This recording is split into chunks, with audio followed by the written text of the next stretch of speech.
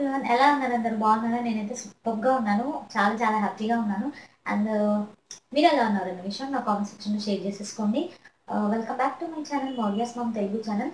ఇవాల్టి టిప్ ఏంటంటే, మీరు ఎప్పుడైనా బయటికి బాగా వెళ్ళొచ్చినప్పుడు, అంటే షాపింగ్‌కి అట్లా వెళ్ళొచ్చినప్పుడు మనకి లెగ్స్ బాగా పెయిన్ అవుతాయి కదా! సో, అలాంటప్పుడు మీరు ఒక బకెట్‌లో వాటర్ తీసుకొని, ఆ వాటర్ వచ్చేసి గోరువెచ్చగా ఉండాలి.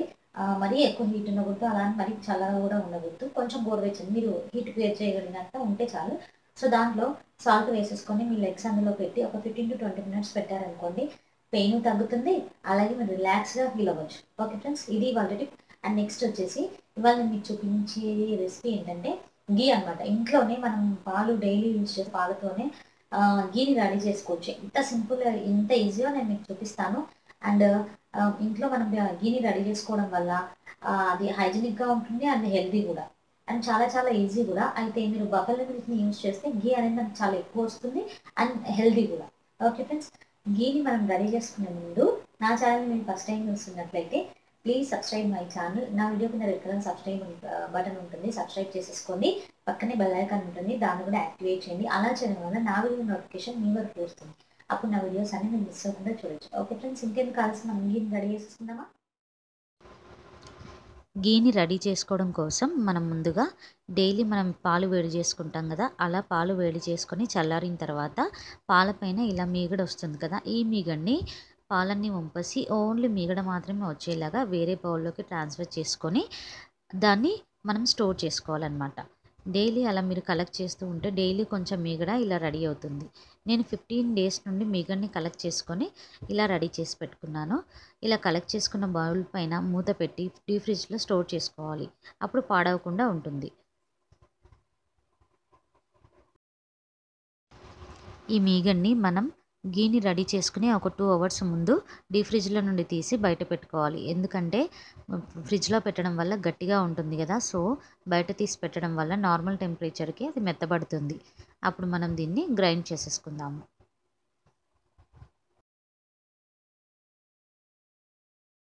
మీగడ్ని నేను మిక్సీ జార్లోకి ట్రాన్స్ఫర్ చేసేసుకున్నాను. ఇప్పుడు దీన్ని గ్రైండ్ చేసేసుకుందాము. గ్రైండ్ చేసుకున్నాక ఇలా ఉంది ఫ్రెండ్స్, చూసారు కదా, మెత్తగా ఒక పేస్ట్ లాగా వచ్చేసింది. ఇప్పుడు దీన్ని మనం వేరే ఒక అల్యూమినియం మందపాటి బౌల్లోకి తీసుకొని హీట్ చేసుకుందాం. ఈ విధంగా మనం మీగడ్ని అల్యూమినియం బౌల్లోకి ట్రాన్స్ఫర్ చేసుకొని హీట్ చేసేసుకుందాము. స్టవ్ మీద పెట్టగానే మనకి మీగడ అనేది ఇలా మొత్తం లూజ్గా అయిపోతుంది. సో మీరేం కంగారు పడద్దు ఫ్రెండ్స్. ఇలా మొత్తం ఒక సేమ్ మనకి మిల్క్ లాగా రెడీ అయిపోతుంది మళ్ళీ ఇలా కలుపుతూ ఉంటే. సో మనము ఒక 10 మినిట్స్ స్టవ్ దగ్గరే ఉండి ఇలా మెల్లిగా కలుపుతూ ఉండాలి. లేదంటే మొత్తం పొంగిపోయి స్టవ్ అంతా అవుతుంది. సో జాగ్రత్తగా ఇలా కలుపుతూ ఉంటే మనకి మీగడ అనేది పొంగకుండా ఉంటుంది. చూడండి, ఇలా కలుపుతూ ఉంటే మనకి నెయ్యి రెడీ చేసుకోవడానికి టైం అయితే పడుతుంది. సో కొంచెం ఓపిక ఉండాలి. ఇంకా పిల్లల కోసం ఆ మాత్రం కష్టపడాలి కదా. సో ఇప్పుడు ఇంకా పాలు బాగా మరిగి మరిగి మనకి నెయ్యి అనేది పైకి వస్తుంది నిదానంగా.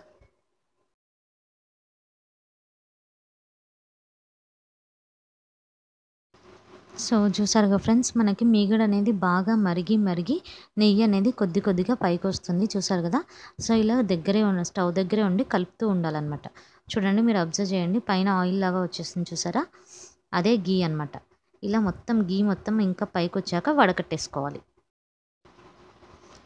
చూసారా ఫ్రెండ్స్, మనకి నెయ్యి అంతా బాగా పైకి వచ్చేసింది చూడండి. సో ఈ విధంగా వచ్చిన నెయ్యిని మనం వేరే ఇంకో స్టీల్ బౌల్లోకి, అంటే వేడిగా ఉంటుంది కాబట్టి స్టీల్ బౌల్లోకి వడకట్టుకోవాలి. స్ట్రైనర్ ఉంటే స్ట్రైనర్తో కూడా వడకట్టుకోవచ్చు.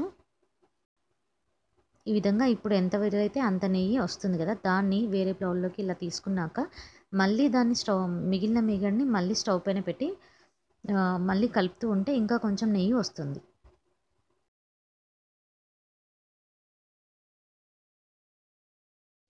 సో చూసారుగా ఫ్రెండ్స్, నెయ్యిని వడకట్టేసుకున్నాము.